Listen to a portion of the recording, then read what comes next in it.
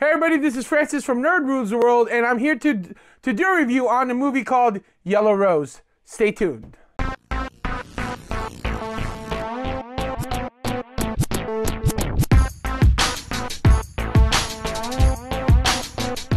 Hi everybody, this is Francis. I am here reviewing the movie for Nerds Rule the World called Yellow Rose, made by, directed by Diane Paragas, executive producer Karen Elizanga, Carlo Katigbak, Juan Miguel Sevilla, Olivia De Jesus, and John D. Lazatin. And this is a story about a Filipino teen who must decide whether or not to stay with her family or leave her small Texas town to become a country music singer. So first of all, the movie definitely has some heart. Okay, it's a story about this mother and daughter, this single mother and daughter who are just trying to kind of make a good life for themselves here in the United States. Now, this movie was definitely set in a more current setting, and it was definitely so with all the things that are happening within the United States as far as immigration. It's definitely a story that needed to be told. Now, unfortunately, most of the time when we're talking about immigration, we're always talking about our Latino brothers and sisters, but there are so many other people that are affected by this, including the Filipino American community. And in this is that story of that. And then, people are just trying to get here so that they can have a better life for themselves and just get a better life for their children. And this is what their mother did. Played by the actress Princess Punzalan. She played Priscilla Garcia. She worked in a motel somewhere in Texas, and she just cleans up the room. She's the maid in the room. But then all of a sudden, out of nowhere, the one time she allows her daughter to go to Austin with a boy, actor by the name of Liam Booth. He played Elliot Biatnik. They decided to go to Austin, and then on the way they came back, the hotel was raided, and then the mom was, of course, detained by ICE, while her daughter, played by Eva Noblezada, and she plays the character Rose Garcia. She was able to get away from getting caught by ICE. So now, while she was doing that, she's now trying to find a place in this world. She has to make a decision. Should she go back with her mother to the Philippines and maybe come back in 10 years, or continue to pursue her dream of becoming a country music singer? Now, first of all, again, country music and Filipinos don't automatically go hand in hand. But I'll tell you right now that this guy's a country music fan. I wasn't always a country music fan, but as of lately, I definitely started liking more country music. Probably more of the pop culture ones, but definitely understanding the love and the passion that country music has. And that's what Eva has. Eva, of course, this young Filipino teen, 17 years old, setting in this movie, that she, now she has to find her way in this world. Her mom being deported to the Philippines, she now has to find a way to thrive and do well in this country. Now, the one famous actor is attached to this movie, Lea Salonga. She plays her Tita Gail, or her Auntie Gail. Apparently, she is Priscilla's sister. Now, somewhere in that story, the sisters kind of split apart as far as their lives together, but they haven't seen each other apparently this whole time while Priscilla and Rose were here in the United States. But when Priscilla was deported, her instructions to her daughter was to go to her Tita Gail, Auntie Gail, again played by Lea Salonga. Now, here's the one thing that kind of broke my heart a little bit, and I don't know. I mean, I've never been married, so I can't really speak in authority of this, but to me, family's family. Okay? If I married somebody and that person, whoever that person's family is, well, they're now my family. Okay? That's just the way it works. There's that's not my niece, that's your niece. No, that's my niece also. Okay. So apparently when Rose Garcia went to her Tita Gail, she asked her Tita Gail if she could stay with her, and her response was, "I have to ask my husband's permission." Misogynistic much? Okay, so now I don't know. I'm pretty sure that was done intentionally by the writers of this movie, and if that's the case, yeah, that is one of the issues that they have. That this was kind of very counterintuitive to what Filipinos really are. Filipinos, of course, blood is thicker than water. If my relatives is in trouble, I'm gonna go do everything in my power to help them, right? helped them get, I mean, in this particular case, when it comes to immigration, helped them get a lawyer, helped them get a work permit so that they can stay here permanently. In this particular case, they could have probably adopted a Rose so that she could have stayed in this country, but her husband, Gail's husband, was just not having it. We already have one daughter. And I'm like, that's your daughter's cousin, and that's your wife's kid. And then Gail just kind of capitulated. I don't know. I've known a lot of Filipino women, and they don't normally capitulate that easily. But the people that was helping her were these people who live in the Texans that were there, right? One of the characters that I fell in love with was Jolene. She was this dance hall owner that just picked her up from Gail's house, and she doesn't know her. That's not her blood, or if anything, that's not her kin. But she picked her up and took her to her place, gave her a room to stay, a roof over her head, and gave her some food. To me, Jolene was more Filipino than Tita Gail. Just I know I said it, okay.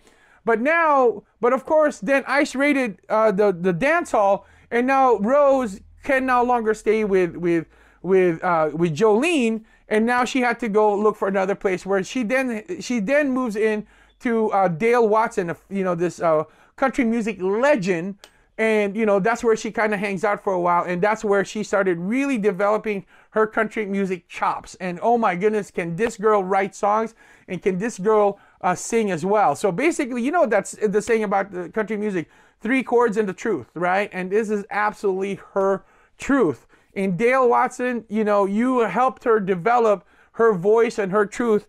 And at the end of the movie, we see her finally, performing her song. And oh my goodness, it was absolutely beautiful. Now, the title Yellow Rose is a derogatory name that was given to her when she was singing in a school talent show. And because her name was Rose, and because she's Filipino/Asian, they started calling her Yellow Rose, and which is totally messed up. But Rose Garcia, played by Eva Noblezada, was an amazing singer, amazing actor, and I definitely felt her story and her strength and her commitment. Now, I probably should have said spoiler alert through the beginning of this whole movie, but this whole movie basically is now her trying to find her way to stay in the United States to do her thing. And to be able to realize the dream of her becoming a country music star. And honestly, when the mom and daughter were separated, the mom, Priscilla Garcia was sent back to the Philippines. Now it's the mother and daughter are separated. And for Rose to survive, she then becomes a hotel maid. But she did not stop her dream. She knew that her mother's sacrifice and her sacrifice for being away from her mother has to amount to something, and it has to amount to something, and it amounted to her finally realizing her dream that she is a country music singer and future star. This movie has a lot of heart. Okay, so one thing about when these small movies is that that it's about storytelling. It's not about the high-tech, CGIs or all the special big-name actors. It is a story. It is a story, and it has a lot of heart. And I will warn you all right now, you better bring some tissues, because this movie really hits the ticker here. And I wasn't crying. My eyes are sweating though. But yes, it's a great movie. The acting was wonderful, was great. Even, Lea Salonga, the Philippine darling, she played Tita Gail. Of course, she's a wonderful person, I'm assuming. I've never met her, but she seems like a wonderful person. But she definitely made me not like Tita Gail, the character, because she definitely turned her back on her own kin. And it took other strangers and non-Filipinos, again, Jolene and Dale, to actually show her more of like she's more kin than they are. And this is something that's synonymous to the Filipinos, and Tita Gail just turned her back on it because, I don't know, she capitulated to her husband. Rose's mom, Priscilla, wonderful actor, did a phenomenal job in this movie. I could see her pain, I could see her struggle, I could feel it every single of the way. And of course, Jolene, she's like the fairy godmother of this movie. She just went in there and saved, and then helped Rose get out of the situation, at least for the short time, and then gave her a path to thrive here in the United States. And of course, I can't not talk about Dale Watson, country music legend, just did a phenomenal job just mentoring her and fostering her, and gave her even this beautiful, beautiful guitar so that she could continue writing her song. And I think honestly, when Rose asked her to co-sign for her, and Dale Watson said no, it's nothing. I think he did his very best. He the best that he could and the best that he can, and he gave her the opportunity to cut a demo in his own studio and then to perform with him, and just to kind of see that she is somebody that belongs on stage. And last and of course, definitely not least, Rose Garcia, played by Eva Noblezada. This girl can act. Oh my goodness. There was a lot of shots that were very close up. When you do a close up shot like this, there's a lot of you can't hide a lot of emotions. You got to be able to emote that through the camera. And this girl, she is a natural born storyteller, and of course she's Filipina. That means she can sing. She's a wonderful singer, and I think that was really her playing the guitar. And she did a really great job for that one. And of course, I think that this movie really, really, really hit home, and it really is very relevant to what's happening in this world today. I definitely give this movie the highest possible recommendation. If you have a chance to go watch it, I definitely suggest you go watch it and enjoy the movie and show it with your family.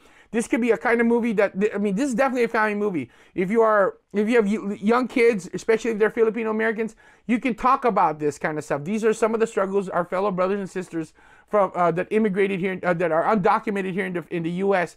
These are some of the struggles that they go to, and that they're not trying to take anybody's job. They're just trying to be here. They're just trying to be here and just provide for themselves and for their family. Absolutely nothing wrong with that. So I definitely recommend this. This is a very, very family-friendly movie, but it does definitely tackle some real-world issues. I don't know. Do you guys agree? Have you seen Yellow Rose? Do you guys agree with what I'm saying about this movie? Comment down below. And please, if you're liking this, please don't forget to like, share, and subscribe. And don't forget that notification button so you are aware of the latest reviews that we're doing here at Nerds Rule the World. Until then, my name is Francis, Big Boy Screamador. Until next time, peace out, God bless, and keep watching them movies.